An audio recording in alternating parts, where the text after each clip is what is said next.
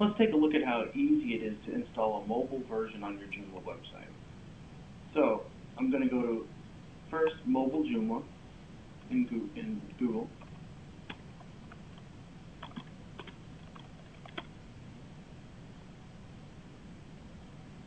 I'm going to download mobile Joomla, which you have to log in for. So you're going to have to create an account, which is free. Then you're going to download the mobile Joomla. After it's downloaded, you're simply going to go to Extensions and Install, browse for that file,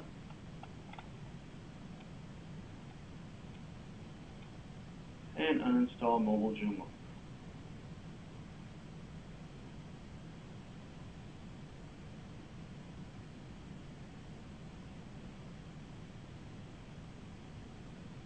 Now, once mobile Joomla is installed, there's a couple of things that you have to think about.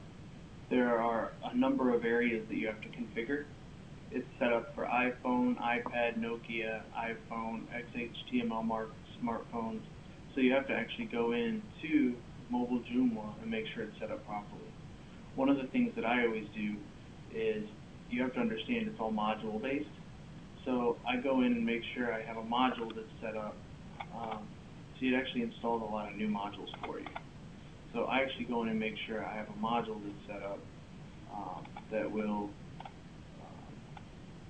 allow me to easily add